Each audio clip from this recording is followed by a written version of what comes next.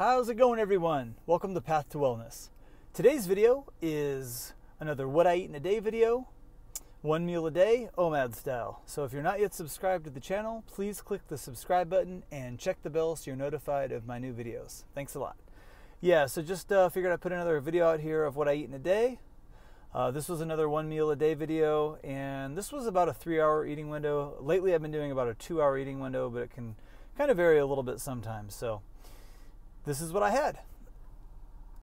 All right, so I started it off with my favorite food once again, watermelon that's in season. It's tasting really good, so I had a nice bowl of this watermelon, shared some with my puppy, and it was a good way to start it. Digested that for a bit, and then I made a smoothie.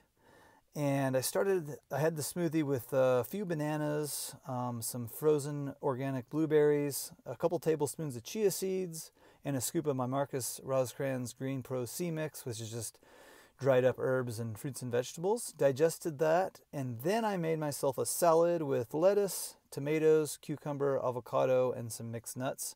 And I just used some store-bought dressing on that one. So got some greens in. And then with the salad, I had 2 bowls of this veggie bean chili, which is good. I'll probably do a video on a recipe on this one sometime soon. It's a good chili. And then I had a bowl of this whole grain cereal with some fresh cut strawberries on top, which are in season right now, local. They're really good. And then I finished it with a handful of nuts, some mixed nuts. So thanks for watching, everyone. Please give it a thumbs up if you liked the video, and we'll see you soon. Bye-bye.